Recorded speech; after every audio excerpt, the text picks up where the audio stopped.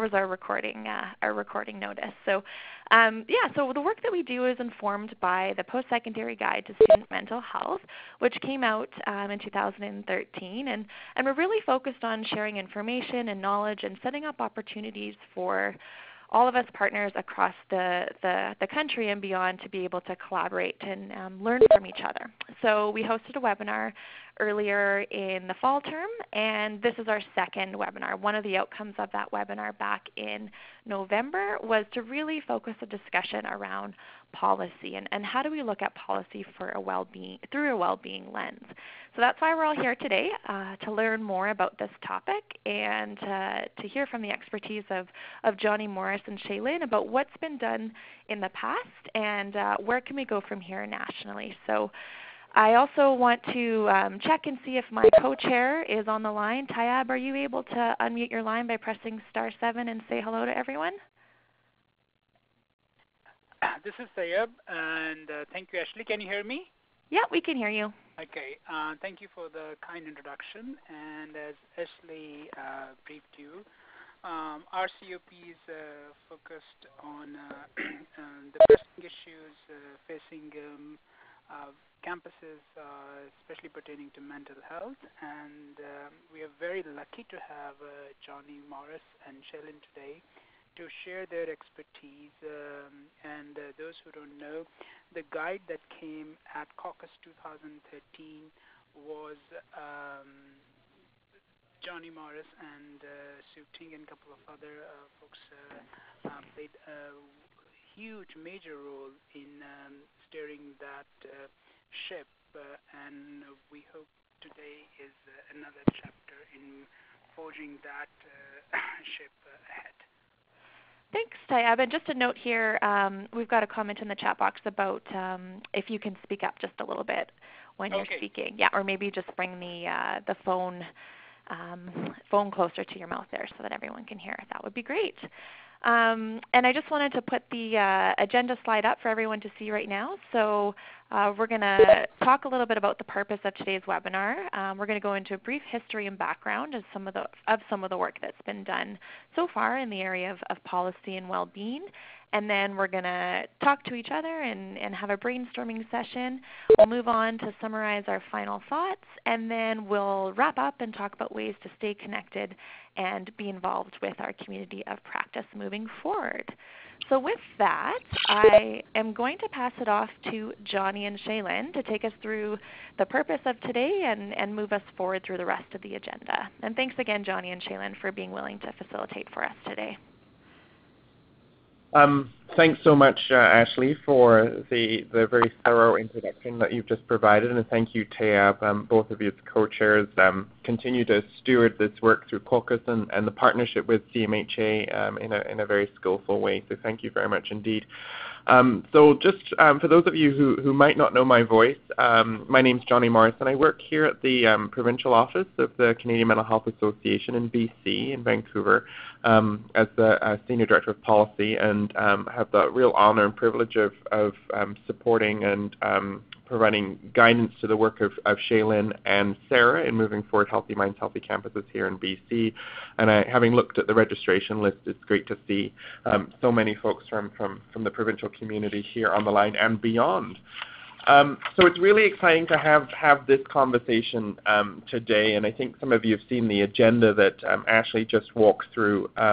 One of the things that we're really interested in moving forward with is supporting a national dialogue about policy and how policy can really be a lever of change when it comes to mental health and substance use amongst post-secondary student populations.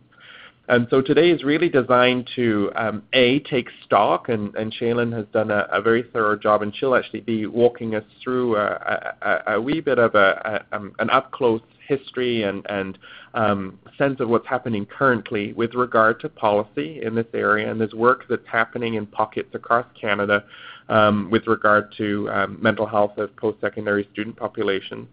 And it's also an opportunity, and I'll be stepping into this piece later on the webinar to support some cross-dialogue on this group. And so I'll be calling upon people that I think might be well positioned to provide some initial commentary, and we have some questions prepared.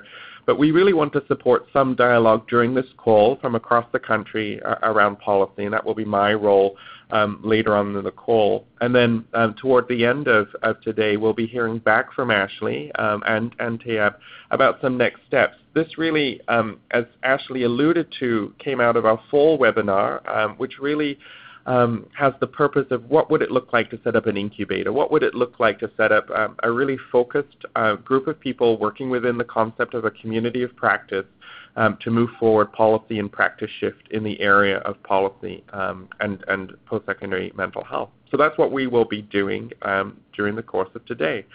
So without further ado, I'm going to turn things over to Shaylin. She's going to introduce herself and walk through some of the history related to policy for about 20 to 30 minutes or so.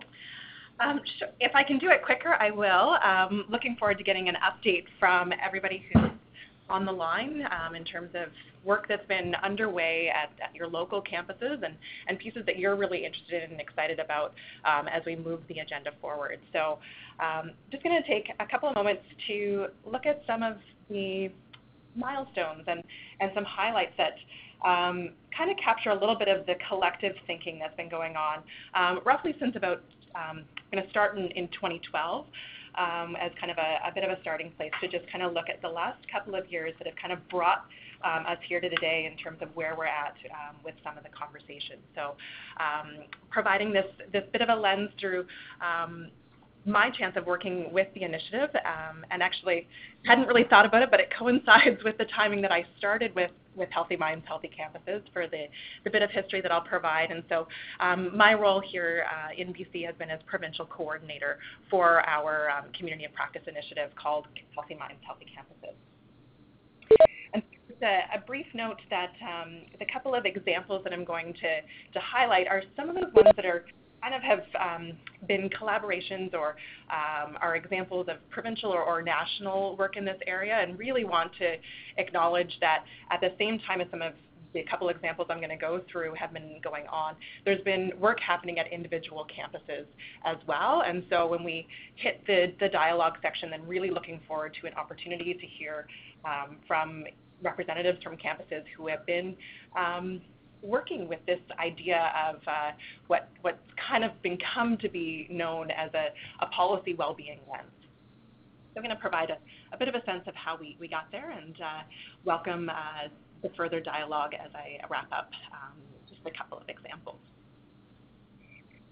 So starting in 2012, then leading into the Healthy Minds, Healthy Campuses Summit that fall, and there had been a real emphasis on a whole campus approach. And so one of the things that we did then at that summit was create an opportunity to look at some of the different areas. So looking at the culture, organizational culture on campuses, looking at support services, and some of the things that have later shown up in the guide as far as the different components and areas to look at. And so one of those areas was around policies. And so folks who were at the summit, which included a couple of folks from provinces across Canada, as well as our core folks here in BC, and they had an opportunity through a World Cafe session to look at what would be the features and characteristics of policies that are really conducive and supportive to flourishing on campus. And so they had an opportunity to really brainstorm those, looking at some of the facilitators for what would bring about those features and characteristics, identifying some potential barriers, and then had a chance to kind of brainstorm what would be some of the methods to direct positive change, and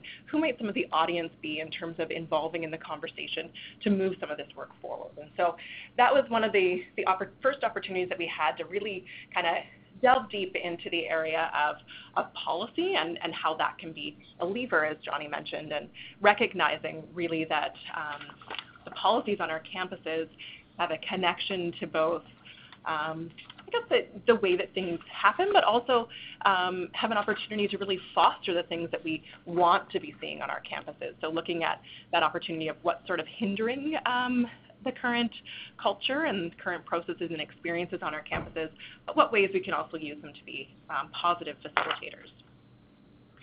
At a similar time, we're working closely with Healthy Minds, Healthy Campuses was with Simon Fraser University to design the animated video that has been really helpful at campuses really across Canada and used internationally to help to kind of really start some of the conversation. And so you see the T there that in the title slide that was designed around policy, and on the right-hand side, one of the images captured from the animated video that really looks at how these different pieces interplay and the fact that they're interconnected. And so policies being really one of those key pieces that relates to this work of designing healthy campus communities. Sliding forward in 2013, as was mentioned by Tayab and Ashley, was the official release of the National Guide. Policies there was highlighted that top level band, and again, we're seeing the movement and the recognition across Canada that this is an area that has significant potential for action and a significant potential for a call to action around this potential work. And within that guide, for anybody who's not familiar, then it really goes through kind of a bit of a positioning around what we mean by taking a look at this particular level, and some examples and key considerations for campuses to take a look at. Moving into the next year, then we had an opportunity to play a little and using kind of a technique called a design lab and borrowing from some creative processes.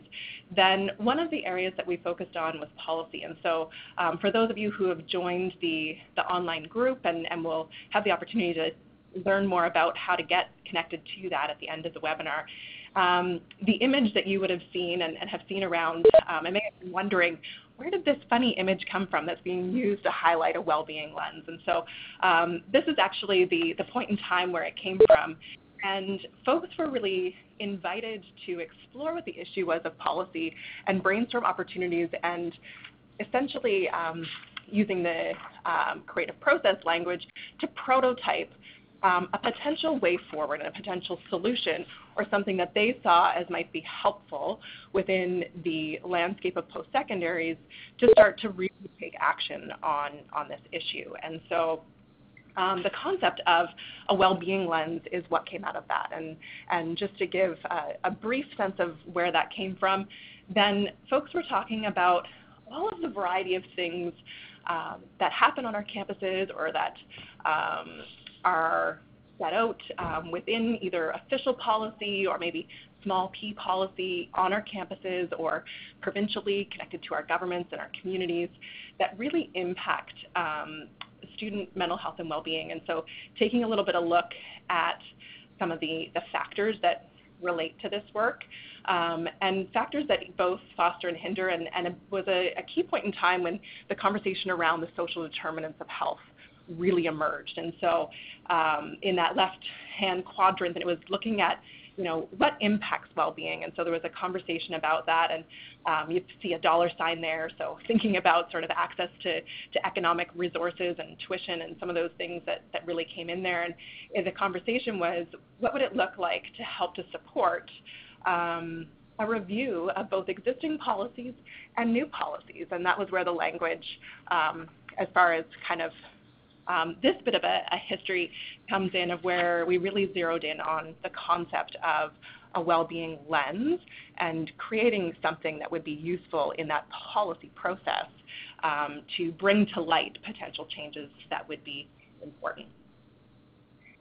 Just as a side note, some of the conversations and where the concept had sort of emerged from was through the notion of impact assessments. So some of you may be familiar, I think one of the longest standing ones in community government have been around environmental impact assessments. But for the last number of years, there's also been a big emphasis on health impact assessments. And so that's been a big portion at a government level. If we parallel that to sort of our governing structures at a post-secondary institution, whereby they were recognizing that there are things that impact and influence health that sit outside the health sector or our ministries of health. And so if there was a process and a way that we might be able to work across ministries to look at what decisions in other departments and areas that maybe didn't have health at top of mind might be able to use to critically analyze their processes, to take a look at ways that either things that perhaps were having some unintended consequences, or maybe ways that they could have some really positive consequences if they tweaked them a certain way. And so I've just included a couple of examples on this slide, and we can share some more that folks are aware of following this webinar. But the first one is around a health equity impact assessment that's been designed and implemented through the Ministry of Health and Long-Term Care in Ontario. And the second one is around a mental well-being impact assessment toolkit out of England. So just to give you a quick sense, if you've never seen some of these impact assessments before, this is a quick look at the template for the health equity one. And it kind of has some of the key pieces that you want to be looking at down the side, and then really invites folks to think about what are the potential impacts, how might you mitigate that, what would some monitoring and different things look like. And so by way of noting, one of the things that came up in the conversation and where we landed on lens instead of impact assessment, and folks on the line can, during dialogue session, can maybe touch on this in terms of their experience on trying to do some of this work on their campuses. But there was a strong recognition that a full impact assessment takes a lot of time. And so it was really trying to be mindful as we move forward this work on campuses, what we might be able to design that would be useful and practical and not cumbersome. So putting a strong recognition out there that some of the more elaborate impact assessments are quite time-consuming and do have some really fantastic discussion and mitigation strategies that come out of them, but really being mindful as we move forward this work on campuses, what would really fit and work within our particular context and the particular unique context across colleges, institutes, and universities across Canada. By way of just a quick note, the Mental Wellbeing Impact Assessment Toolkit is quite elaborate, and the link to that is available through the resource section in the online community platform. But it's a document that kind of walks through a bunch of things, and just on the left-hand side captured a bit of their flow chart around the process of really looking at screening, looking at scoping, appraising the process, identifying potential positive or negative impacts, and then indicators and reporting and moving the work forward. And one of the key pieces that's really powerful and strong within this particular toolkit is the way that they've outlined the various types of factors and determinants. And so on the right-hand side, which you can't fully read in detail, but the various different color blocks in that circle wheel start to look at from the inside, looking at what are the immediate things that impact mental health and well-being, and what are some of the protective factors, what are some of the population characteristics, and then in that green sphere starting to look at the wider determinants, so getting again a bit of a look at the social and physical determinants of health within our communities, and looking a little bit at some of the social justice and equity issues that we know are really strong impacts on mental health and substance use and overall flourishing and well-being of populations. So that particular toolkit is a detailed one, but a great source for ideas, and their bunch of their templates, as you take a look through, does walk through a similar sort of idea of how do we kind of assess these various different components. So that kind of captures a bit of the conversation that led us to the lens component. Looking specifically at documenting some of this process, then OCAD and Ryerson University had the opportunity to really pull together a key report that was released in April of 2014 that was looking at a scan of current practices within the realm of policy approaches to post-secondary student mental health. And so for anyone who hasn't seen this yet, the image on the right kind of started to break out in looking specifically at a campus context, what some of those social determinants might be, what some of the related policies might be related to those. So looking at the broader issue and then narrowing down to ones that are really proximal and close to students who are experiencing distress. And so through that document, they outlined some of the different ways that people were starting to look at policy, and the concept of universal on a spectrum to individual was one of the key concepts there. Building on that report and having an opportunity to create some dialogue nationally, there was a session that was organized at the caucus conference in 2014 following the release of this report, and had an opportunity to really engage folks from across Canada who are working and thinking and really interested in this area. And I've captured here on the right one of the other key images from that document and then one of the key conversations that took place, which shows again that universal to individual, but also this notion of consolidated versus mainstreamed. And so the mainstreamed end of the spectrum is really where we get at of this kind of something that aligns and matches up with this policy well-being lens. And so that notion really fits with the concept of mainstreaming and the fact that we're looking at embedding a lens around mental health and well-being within all policies and across policies that exist, compared to the notion of creating a mental health and well-being policy on campus. And so the report really takes an opportunity to highlight some different areas where folks have done either one or the other of these types of approaches, or a combination, and starts to look at how that plays out on a campus. But the mainstreamed one starts to look at the concept of, it would be if we take the research and evidence and theory that points to the different ways and different levers that we have on our campuses to really make a difference, then it would be really tough to pull all of those policies into one, and to have folks kind of apply and address their policies through one specific policy that was relating to mental health. And so the concept of ways that we can start to mainstream it really started to resonate. And through that particular concurrent session at Caucus 2014, there was a small national group that was formed, and so Su-Ting was a key leader in orchestrating that, and we had some Google Hangouts and some different things that were starting to happen following that discussion that kind of continued some of the thinking and work that's been happening on various campuses, and again, contributing to some of that collective thinking that's helped move along the conversation.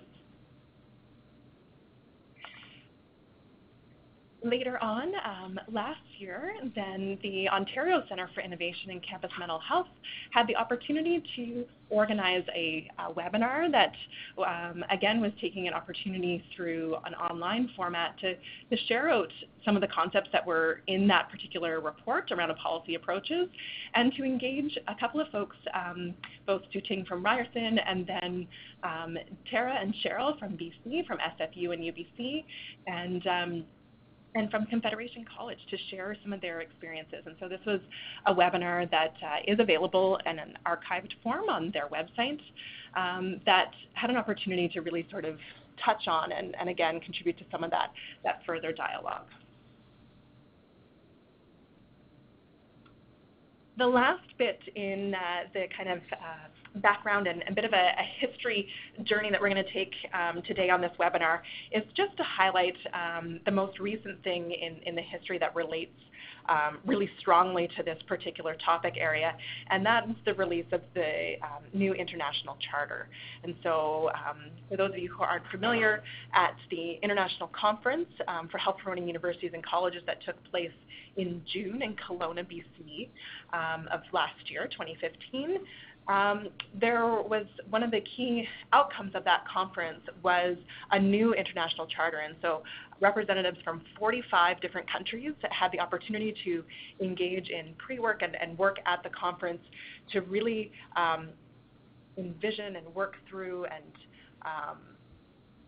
and really insightfully take a look forward into the future and consider, what do we need as far as a charter to really guide this work and to really mobilize further action in this area. And so under the first call to action, which came out, which was to embed health into all aspects of campus culture across the administration, operations, and academic mandates. That was the first call to action, and the first kind of sub-action within that area, specifically as you can see on the screen as a capture from that particular charter document, was to embed health in all campus policies. So that kind of gives a bit of a summary of where things are at this point, and really looking forward to hearing from folks who are exploring and doing this work on their campuses and have been for the last number of years, and many of you actually on the line before 2012 had started to take a look at this work, and were key folks involved in capturing this vision and moving this work forward that we've had the opportunity to help to support and walk alongside the campuses through this process. So thank you very much indeed, Shaylin, for 20 minutes of very rich descriptions of what we've been up to in Healthy Minds, Healthy Campuses, both within our own community in partnership with all of the institutions we reach here in BC, but of course much more broadly than that in partnership with Caucus and institutions across Canada. And so what we're going to turn to now, and this is really to put all of you on notice, all of the folks that we have, I think we have 60 people online this morning, is we're going to turn toward a very interactive part of the webinar. And so one of the underpinning principles of these webinars is to really support learning. And so what we're about to do is really create a learning environment where people can respond to the material that Shaylin has already shared, start to pose questions, start to think out loud together to really generate some momentum at a national level around policy in campus. And so just to kind of activate that dialogue, just some of my high-level pieces here, just to kind of draw out from what Shaylin had said in such a rich way, was the question of determinants. And often, in the world of policy, which is the world I sit in now quite a lot of the time, determinants can feel like very abstract and out there kinds of things. And I think Shaylin really brought forward the importance of using tools or lenses or thinking through determinants, which of course have a huge impact upon student well-being and more broadly community well-being in a campus when it comes to thinking about policy. So thinking about determinants, whether it's housing, knowing that there's some student groups on the line today who are very interested in the determinant, for example, of financial burden upon student mental health or food security, and so students' ability to access food. If a student can only eat Kraft dinner for 3 months, their mental health is going to be severely impaired, right through to housing, et cetera. And so that's just one thing I want to throw out there as something for us to think through. And of course, policy as it affects campuses in more rural and remote locations.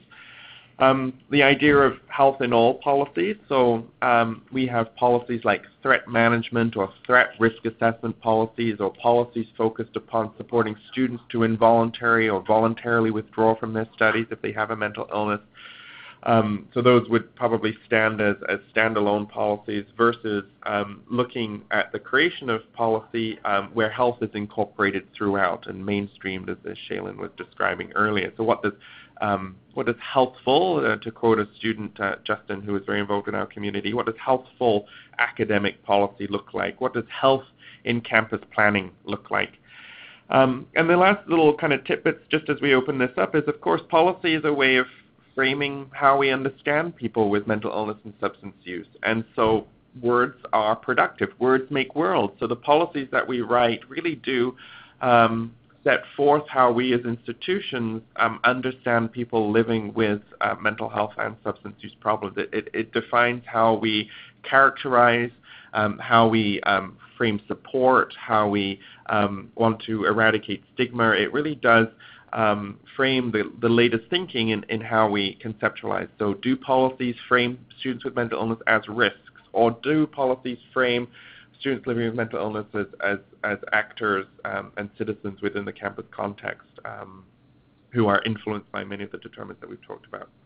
And finally, the one piece I just want to throw out there is, as a catalyst is how do we involve students in policy co-design? Many of you as institutions have students in your decision-making bodies. And so one thing I want to just encourage people to think about to animate the dialogue is where do we involve and how do we involve students in policy co-design when it comes to the work that Shaylin has described in the pieces that I'm just pushing a little around accelerating our dialogue.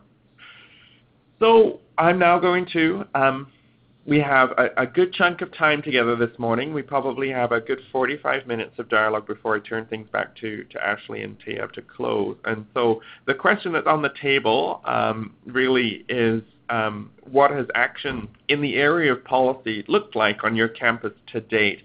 And this might create a little bit of nervousness among some of you, as I tend to pick on people I know to get the conversation going. And I don't have to do that because one of you might leap in the next few moments and start the conversation. But we really want to hear now from wherever you are across the country, what does action in the area of policy look like in your campus community? So I'll just take a pause to see if anyone wants to leap in before I might recruit people to kind of get going. And as a reminder, you might start talking to yourself and we won't hear you. *7 is what you need to press to unmute your line.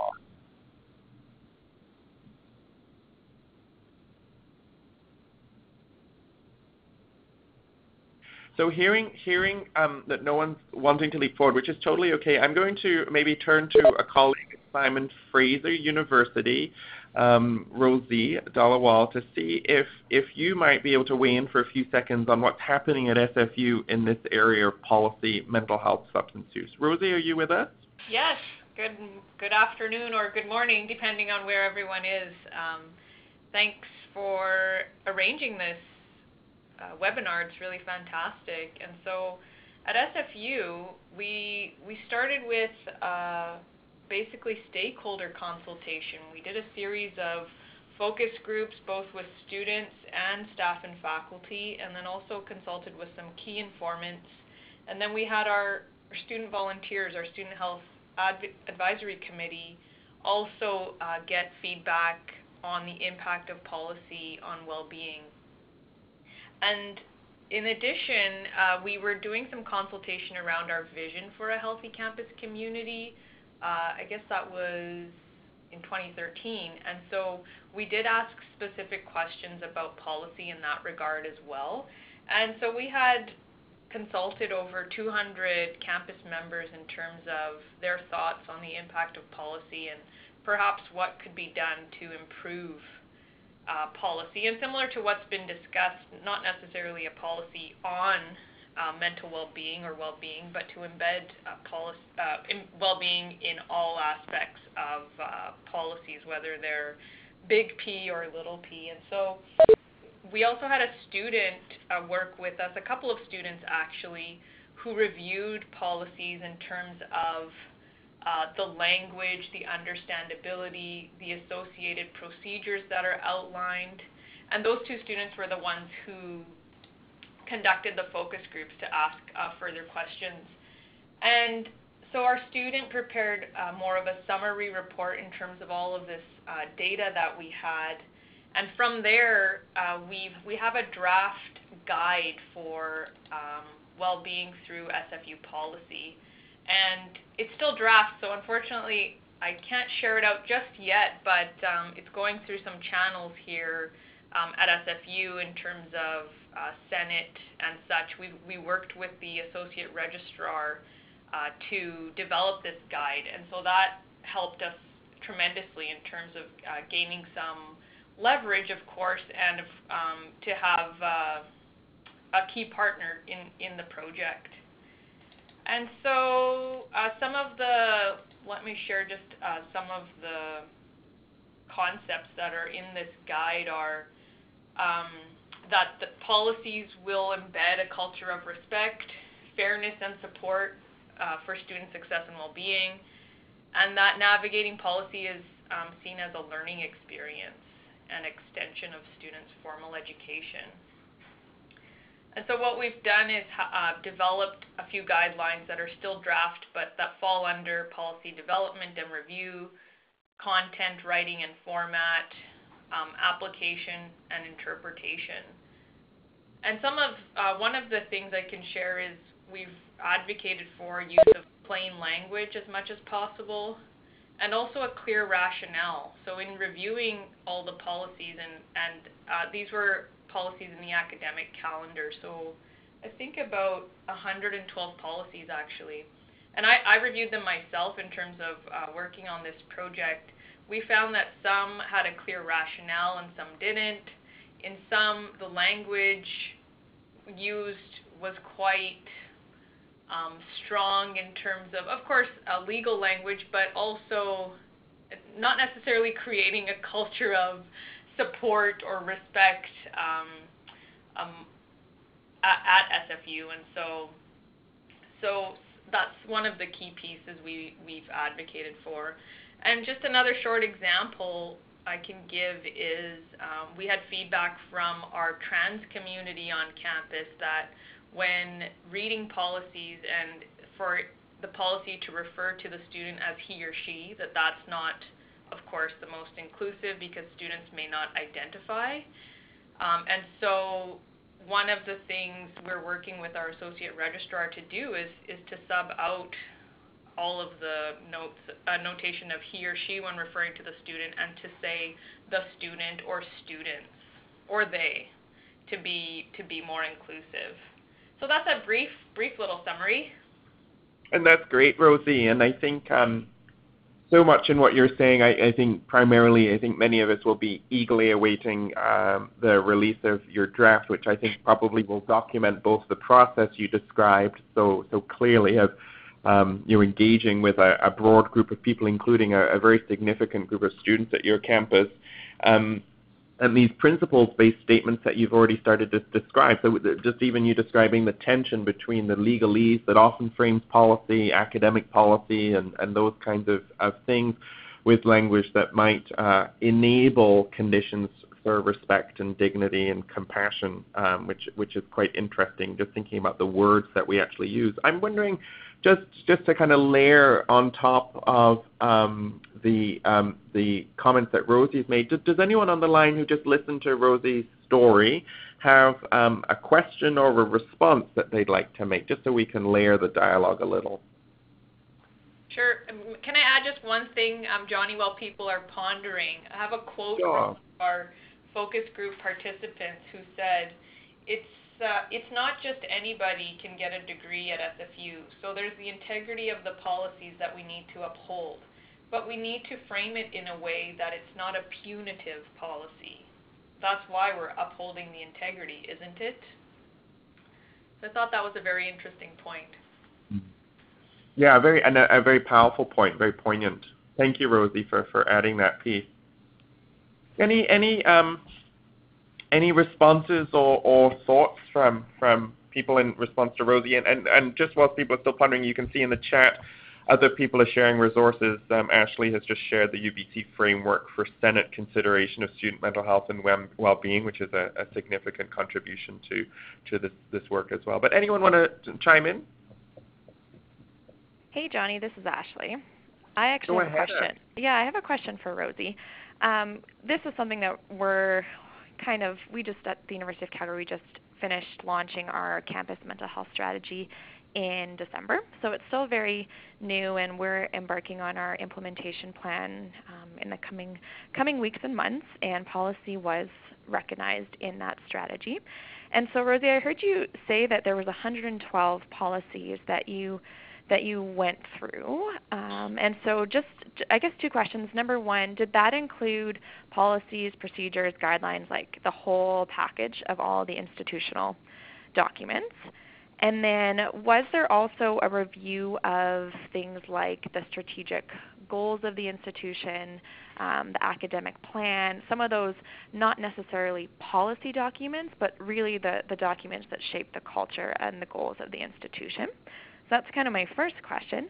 And then my second question is about, did you mainly focus on already existing policies and procedures and use your guidelines to make some recommendations on how those could be changed? or have you implemented a process that any future new developing policy will follow those guidelines, and that those guidelines will also stand for policies on a scheduled review cycle? So just kind of some specific questions about the mechanisms that you've used.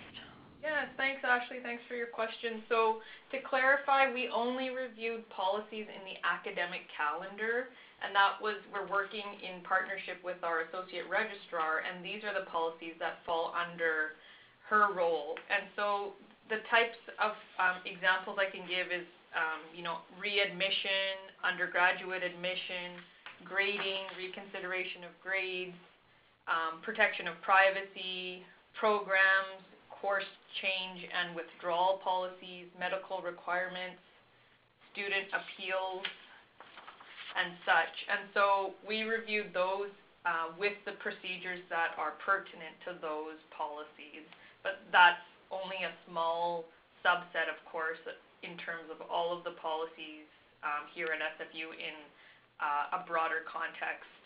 And then to your second question, the guide we've developed is still draft, of course, but what we're hoping is that future policies that are developed will take this guide into consideration, so that when policies are created or renewed, that they'll take these recommendations into consideration. And that of course comes with some uncertainty, so we have to see if we can get senior level support, as many of you can appreciate, in terms of it being a recommended tool to use rather than a mandated tool, because I can foresee that it could come with some pushback in terms of it being mandated. Does that answer your second question, Ashley? Yeah, that answers both questions. I really appreciate that. I can imagine it's a big process, and just I think the comment at the end there about getting the support from administration and different ways and mechanisms that we can, if things aren't mandatory, that we can approach this. And I know Jenna was actually the one who shared what UBC is doing with their Senate, so it'll be interesting to hear how they've managed to do that as well. But yeah, that answers my question, and I see a couple more coming in from the chat as well. I wonder if we should. Can I just add a piece as well? We're hoping to connect with partners across campus. So, for example, one of our faculty members in health sciences is advocating for revising the tobacco policy on campus, or moving towards perhaps a smoke-free campus.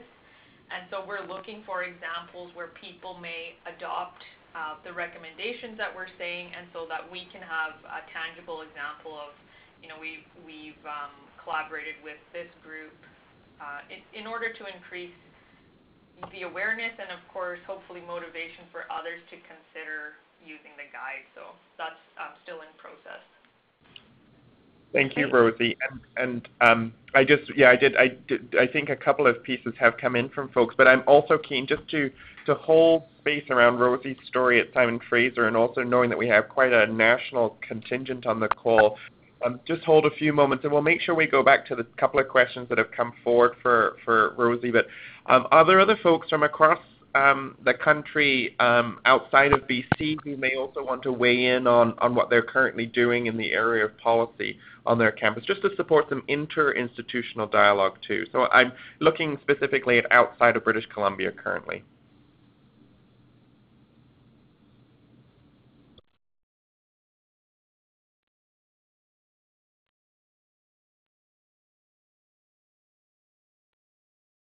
I also know the Mental Health Commission is on the call this morning, and I'd be curious from that vantage point at a federal policy level, if anything that they might be hearing might also be of interest around policy work, knowing that in November there was a very important consensus conference focused on young adults and mental health, and I'm sure campus was a key part of that. Just to kind of throw that question out there too. Hello? Hello. Can you hear Hi me? there. Hi, Jonny. It's Lara. Hi, Laura. I thought I would prompt you to weigh in here. Go ahead, Lara. Lara, where are you from?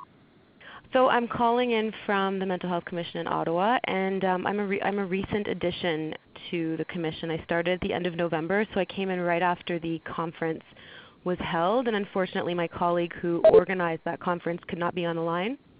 But yes, there was a lot of talk about campus mental health at that conference, and not just PSE, but kind of a life course perspective on the importance of integrating concepts of wellness starting in early childhood all the way through primary, secondary, and post-secondary, and what that might look like. And so a focus on prevention, as well as a focus on literacy and awareness, and also access to services and programs. So that's kind of what we heard, and we're still in the process of reaching a consensus with our emerging adults and the jury. And so we're excited to kind of produce something that may be of interest to people on the call, and it's really wonderful to hear about all the great work that's going on. Great. And I think, Lara, there's a real clearinghouse collection piece from that Mental Health Commission piece, given that work you did back in November. So thanks, Lara, for weighing in. I know Donna Karulak has raised her hand as well. Donna, do you want to weigh in at this point? And just to remind you, *7 to unmute your line.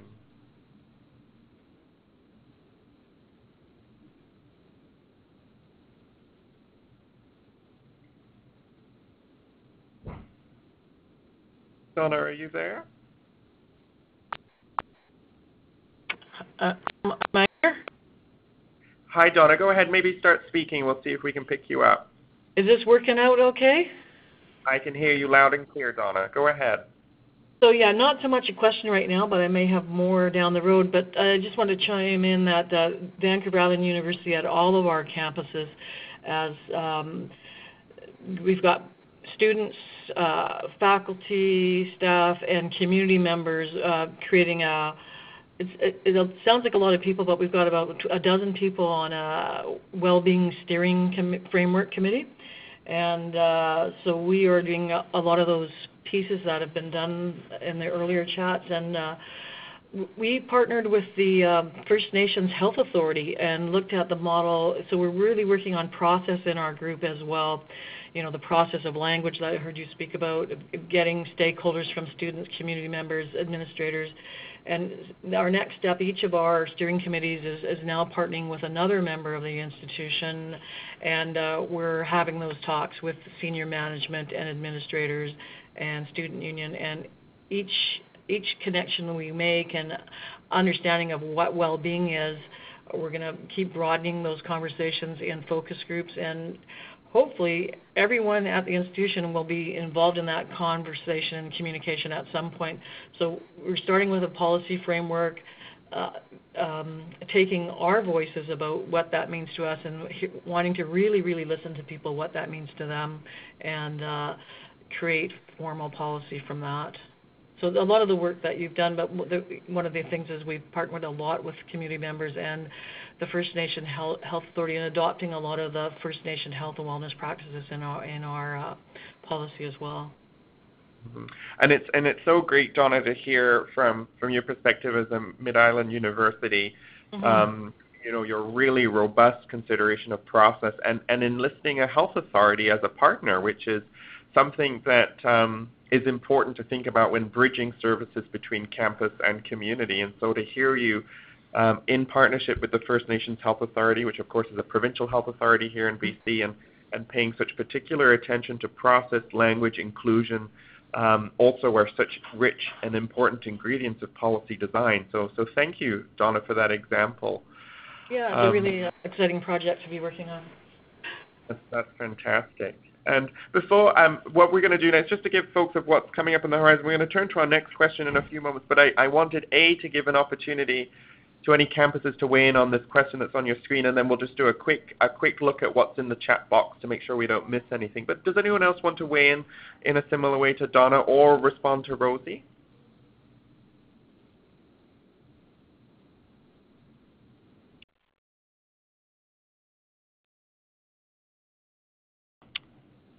And I'm open to BC. Oh, go ahead. Hello. My name is Jenna Massey. I'm from the Student Society, the Alma Mater Society at UBC Vancouver. Great, welcome. It's great to have a student voice. Go ahead. And so I wanted to speak about kind of a little bit further down the line. So UBC is at this place and Ashley, thank you for posting the framework for Senate consideration. Senate recently considered and approved a framework surrounding student mental health and well-being, even actually setting up a ad hoc committee of Senate to deal with student mental health and well-being, of which there's always been a student chair, so I'm currently the chair of that committee. And the place we're at is a very interesting one, where we're actually going ahead and editing and fixing academic policies at this point, but now we're in a place of, okay, and what next? How do we make sure that policies don't change and practices stay the same? How do we ensure that the academic core of the institution actually puts into place the mental health considerations for students, but also for themselves that we are changing now in policy? And what does this mean going forward in the larger conversation surrounding well-being? So this year, the VP students, as well as quite a few others, have kind of led the charge on trying to have a larger conversation surrounding well-being at the institution, making mental health one of the 5 pillars, but realizing that there's many others and trying to ensure that mental health is a part of the larger conversation surrounding well-being. But it's an interesting place that we're at because a few years ago when students who are the ones who brought forward the Senate framework for consideration on student mental health and well-being thought about policy, I think there wasn't necessarily a thought about, okay, and what next once we fix those policies. And that's where we're at. And so we really are working hard to try and figure out what the next steps are to ensure that practice actually is adopted after policies are changed. And Jenna, did I hear your name correctly, Jenna? Yeah, it's so great to hear you describe arguably a good segue into the next question, a challenge. So trying to navigate the gap between policy shift and practice shift and how to mitigate that. So I think actually that's a lovely question to bring forward into the next part of our dialogue around some of the successes and challenges that folks have been having, and great to hear so much progress has been made at UBC, especially around your pillars work and ensuring mental health is in there. So I want to just hold on to that to move forward into the next part of the conversation. And I want to just highlight, because not everyone has access to the chat function, and so I just want to highlight some of the chats that have come through. And Rosie, just to put your notice, you might want to send a chat through because it will get posted or targeted, because there's a few questions for you. But Shailene, could you just scroll up and see?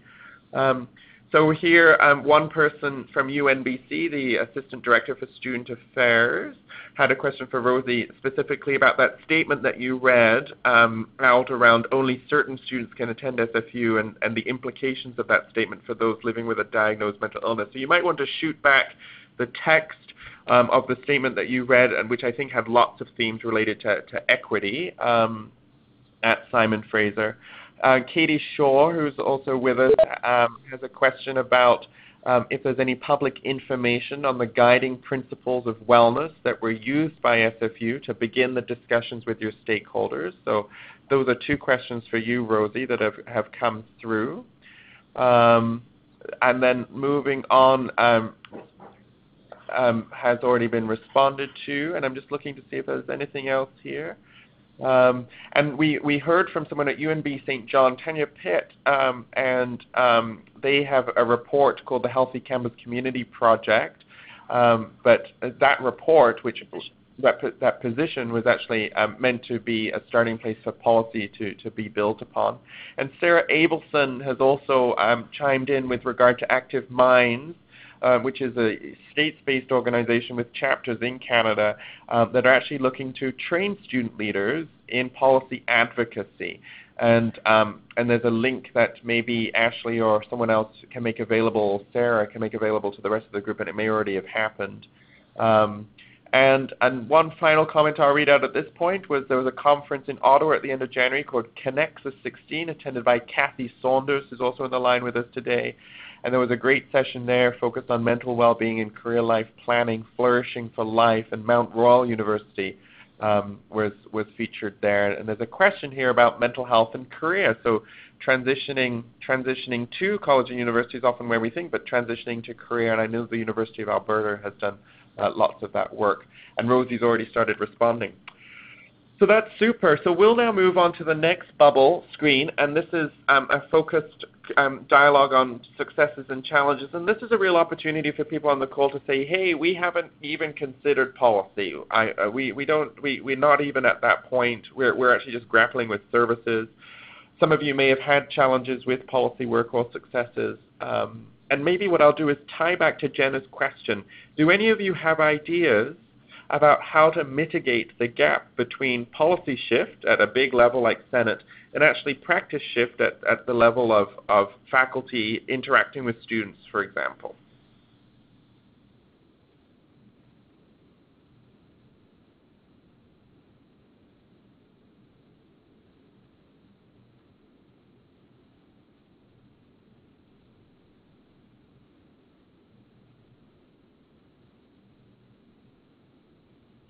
Any ideas or other challenges or successes?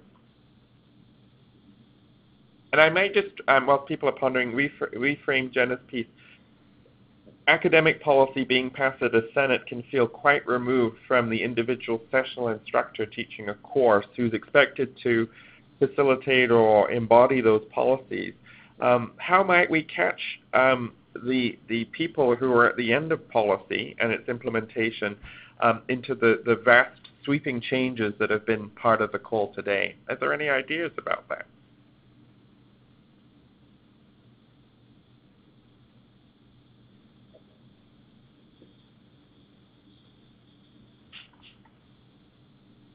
This is Shaylin here again, and I just was reminded and kind of struck by the loop back to the design lab work that happened when some of this conversation was taking place. And for anybody who can remember the slide that was up when I was showing the one that had sort of the well-being lens, there was kind of this little prototype on top of it that looks sort of like a house. And so one of the groups that were exploring the particular topic of policy had sort of broken off and took up this topic of policies and procedures, and were identifying the fact that there's a lot of things to consider outside of exactly what's written in a policy. And so the couple of I'll use the word pillars again, although different than the particular pillars that UBC has been working on in their well-being strategy. But these particular pillars were ones that they were looking at in terms of how to really enact change in policy. And so some of them were around transparency, some of them were around making sure that the procedures and guidelines were really thoughtfully either redeveloped and communicated, or a key theme also that came out was around engaging folks in the process who are the ones who are actually on the ground. So if there's a way to really be thoughtful about doing that, and just the conversation of I think that interaction between the culture on campus, and so the way we do things around here, the autopilot, as Dan Reist and some folks who have been looking really closely at culture and organizational culture have chatted about, and this neat sort of systems interaction between policy and culture. And so the concept that policy can sort of be a lever for change in culture, but that it really needs to be attended to, because on the other part of that loop, culture is really influencing the way that we interpret and implement policy, or perhaps maybe don't even implement it the way it's written. And so I think I would just second, based on the conversations that I've been a part of really echoing this concept. We've got this one sort of challenge or opportunity of thinking about what tools we might use to create literacy amongst policymakers and reviewers to be thinking about mental health and well-being within their policies.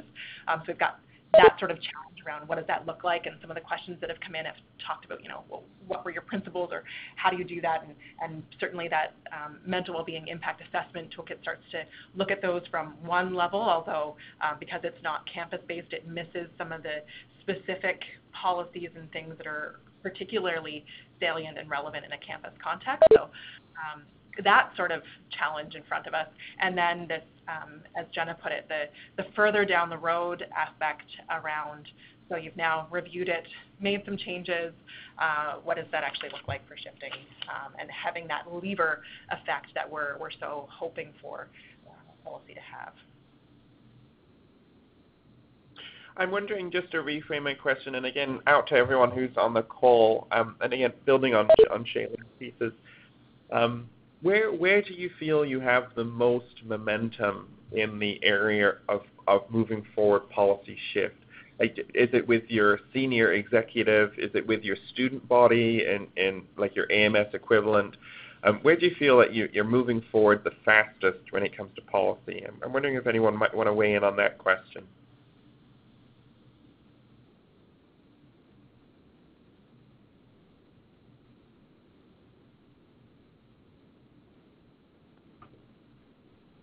And I'm wondering, oh, hello, go ahead. It's Suzanne Roseborough from Red Deer College in Alberta. Hi there. Hi.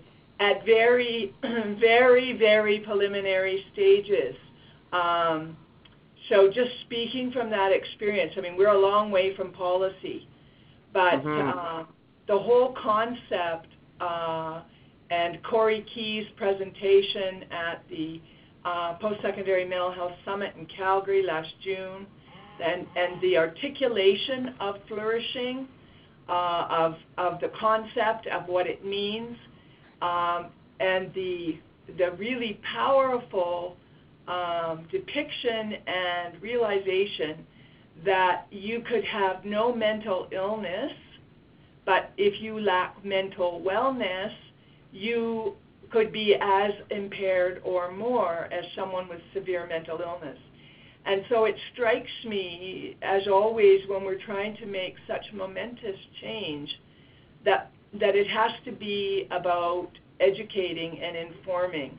And it can't be the flavor of the week. So I loved what the UBC student just said a few moments ago regarding making mental wellness a pillar, one of the pillars of the institution.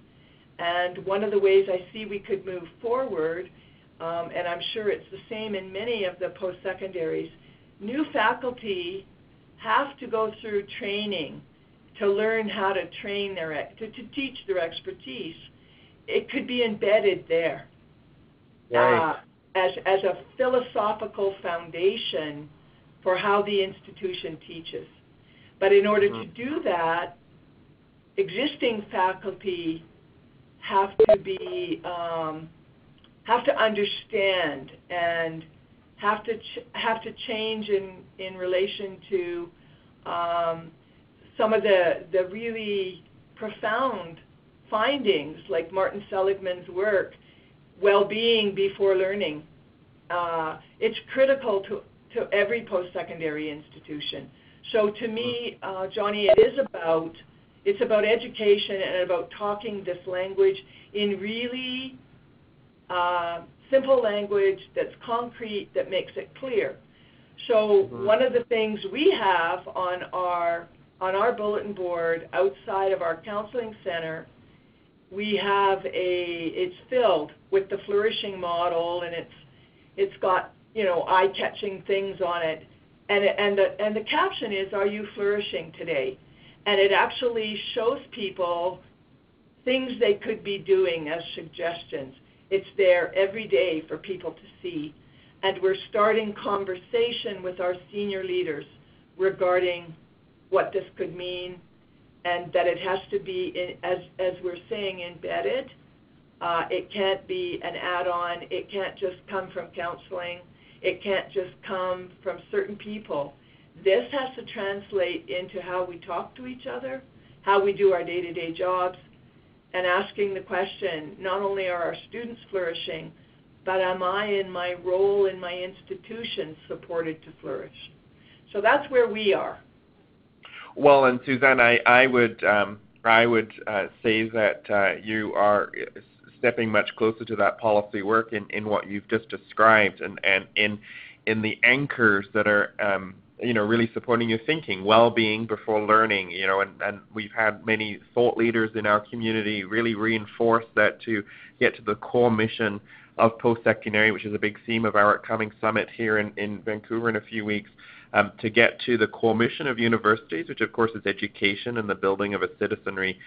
Well-being has to be at the forefront, and you referencing Corey Key's work really does indicate how far along you are in your thinking at an institutional level. So thank you, Susan, for that commentary. Anyone else want to add to this where you're feeling a bit of momentum? I think there was so much momentum in what was just shared. And anyone else want to weigh in? I heard a little beep there. Maybe someone is.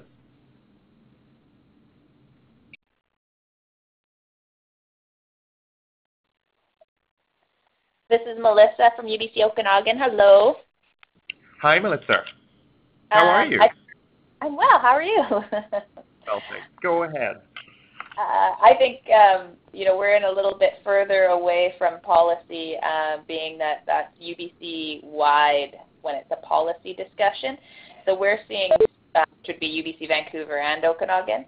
The policy is a little bit trickier for us to influence on our campus, but as far as practices and our ways of doing business, seeing tons of momentum in the students, and we're doing similar work with our Student Senate caucus and mentoring them in similar ways that Jenna, and they've helped us out as well. And then lots of engagement from faculty in new ways. 50 new faculty engaged with us last term, and just wanting to do the work within the classroom, and really finding that as it is that way of building momentum, and culture shifts can sometimes you hope you meet it from the top down as well, but that bottom up momentum can I'm hoping it'll be creating just the ability to make the change we need to.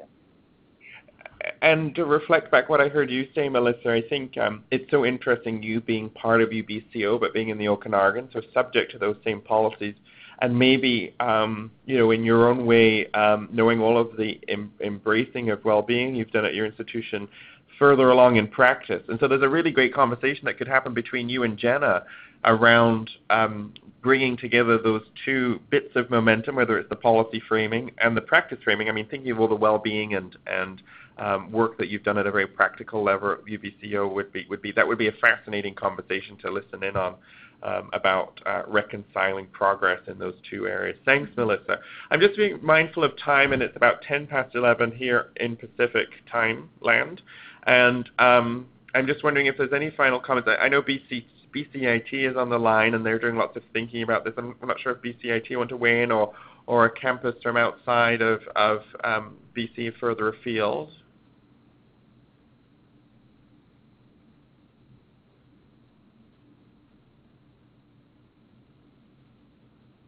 Hearing none, we'll move on to the final question, which Shailen's just going to pull up right now as we move into the final stretch. Do pop into the chat. I just want to do a quick pulse check. How is this webinar going for people? Are people learning? Are people enjoying it? Is it filling you up? Feel free to pop any feedback into the chat box that might be helpful for us to understand as we keep moving forward. Let us know how this is going for you. So the last 10 minutes before I turn back to Ashley and Tayab for next steps and how to stay connected to this work is where could we go from here? There's an appetite building, and there of course is being brought together through the COP for some collective action in this area. It's clear that there's action happening on campuses at different stages of development, whether you're at Red Deer College or UBCO or BCIT or Camosun or wherever you are. What could we do? And I might go back to you, Suzanne, just for a second, because you chimed in earlier.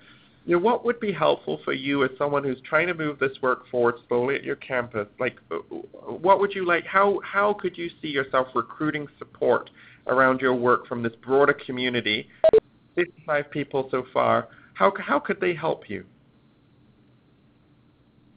I would love to have a contact list of those willing from this webinar, and with contact information and identification of where they're from. I think the website itself will be a fabulous resource.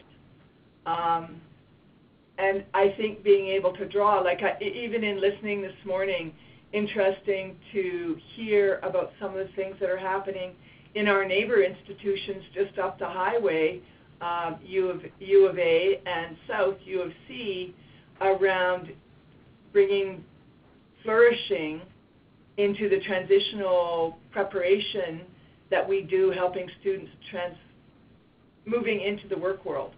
And that's really intriguing to me. And on two other things I would love a national conference with Martin Seligman and Corey Keys, where we're talking very much about these concepts and their expertise on how to move it forward. I mean, Martin Seligman has done work with the U.S. Army. I like to kind of believe it might be a bit easier in a post-secondary, and so that's would be my idea. I would love to see this, and with a lot of influence from our Mental Health Commission, and again, that's really embedding it in Canadian society. That's my thoughts off the top of my head. That's great. That's excellent, Susan. And I won't respond now, just to kind of build up some momentum here. I know Douglas College is on the line with Aaron and Dwayne, just to maybe give you a few seconds to catch yourselves. And is there anything that you think you could benefit from this national group around policy making at Douglas College? Any ideas from either of you?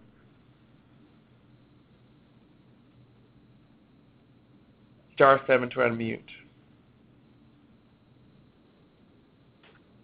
Well, gee, Johnny, thanks for calling us out. Dwayne, I know I can do it with you, so you're very welcome. Go right ahead, Dwayne. Well, at this point, Douglas has a real appetite to explore this at all levels, and we're moving forward, and we're really enjoying all of the resources and hearing from other people. That's very good. Thank you, Dwayne. That's good. That's all I've got. That's great. That didn't land in the way I expected it. But I know, is Carter on the line from Camosun? Are you here, Carter, Ombudsperson Carter? Are you with us? Good morning, Johnny. Yes, I am. Hi. It's because Shailen's got the list out, so I can see my name. Carter, you really grapple with policy every day as the Ombudsperson at a busy urban college. Where is this conversation taking you this morning? Well, as you probably know, Johnny, under the guidance of Chris Ballmer from Counseling, we have developed and just rolled out our mental health strategy for students. It was well received. We're complementing that with information sessions that Chris Ballmer has been leading. And in addition, as an initiative from the Vice President of Education's office, after many years of not having a policy unit here, we had one for a while, but not for several years, and that caused any number of issues. We now have a 3-person group who are looking at policy issues, and I forwarded them the information on this morning's webinar, and I believe they may be on the line. Just wondering, Katie, if you're there. Yeah, I'm here. Good. This is because it's such a new unit, we're looking at the integration of the strategy with policy initiatives. Someone mentioned earlier that it's important to link the mental health strategy to the policy and the values of the institution. So we've done. There's been a lot of very good work done, Johnny, but we are still a little bit on the ground floor as it comes to integrating the policy piece with the mental health strategy. That's great, Carter. I mean, and I just think, before I turn to one last comment with Despina, Carter, what you just said was great. I mean, I think You bringing your policy unit into this call is a really good example of leveraging local connectivity at your campus. And I think, what our task is broadening that. And I want to really respond to your ground floor comment, because I think for many of us, we can feel that we're behind the 8 ball in doing this work. But I mean, we've been at this for a decade here in BC, and others have been at this longer.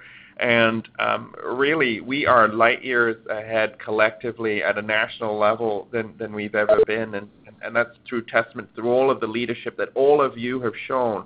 And so actually, in many ways, as a collective, we're at least on the 3rd floor, not quite the ground floor. We've gotten in the elevator and we're going up the building. And I just really appreciate, Carter, you sharing more news about the release of your strategy. My last, I'm going to turn to Despina, who I think is from the Mental Health Commission of Canada too, to see if you want to weigh in with a last comment before I turn things over to Ashley to close us out. But go ahead, Despina.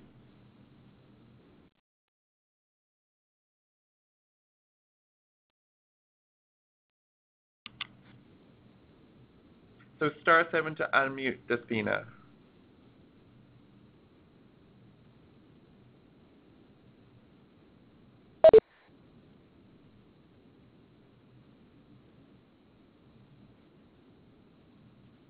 Despina may be having technical difficulties, or she may have had to step away. If you want to chime in the next few seconds, do go ahead, or feel free to put your comment into the chat box. But maybe I'll just give it one more second, Despina, to see if you've unmuted yourself.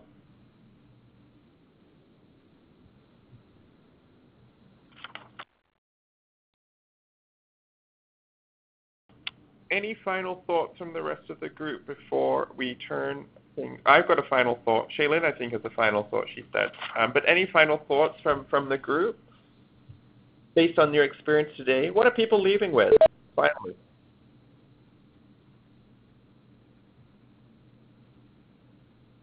Hello. Hello. Hi. Hi. This is Despina. Can everyone hear me? Hi, Despina. Go right ahead. Oh, my sincere apologies. I don't know what was going on with my phone, and my apologies to, I believe, my colleague had chatted briefly with you as well around our consensus conference. I'm from the Mental Health Commission, and part of my role was to be, and still as our project manager for our initiatives that focus on the mental health of emerging adults. And as you spoke earlier to this, we hosted a consensus conference on the mental health of emerging adults and had over 200 delegates from across Canada, policymakers, individuals from education, youth justice, child welfare, etc. And the real goal of this conference was to help to develop a consensus statement with recommendations to help advance these recommendations and policies for services and practices for EAs. And so we're currently finalizing these recommendations with our jury panel and emerging adults who are on our jury panel as well as our other advisory panel.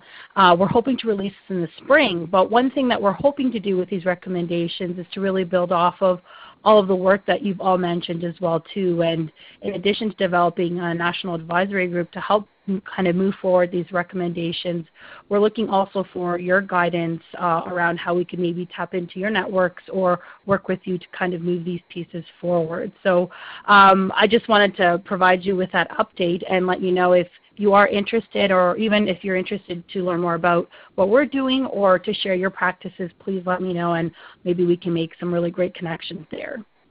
Mm-hmm. Oh, that's great, Despina. And so definitely feel free to liaise with Caucus and us at CMHA, and we can help make the linkages through that important work that you've moved forward since November. Shaylin, a final thought from you, and then we'll I'll share one last observation.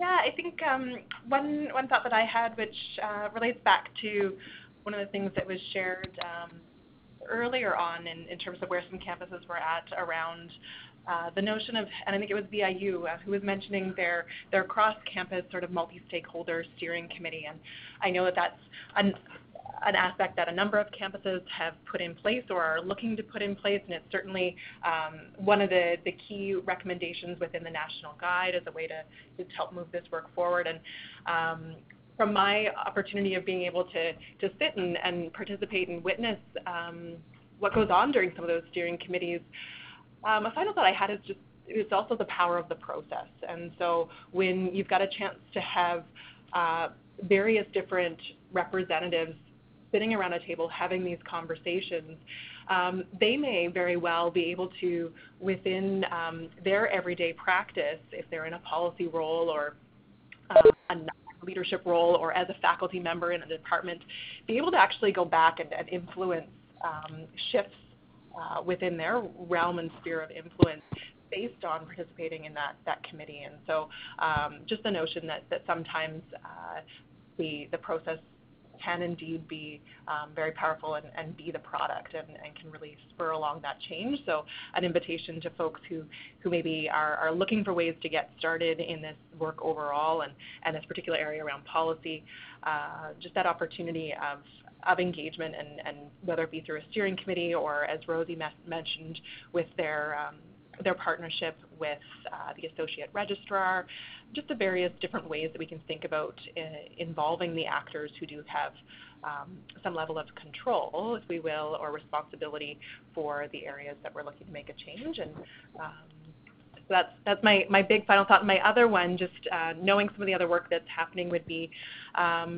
to invite folks, if they weren't able to participate in the Ontario webinar that took place last fall, that visiting that link, you may be able to get a chance to catch up on information that was shared out from Confederation College and from Ryerson University, who both have been doing some work in this policy area.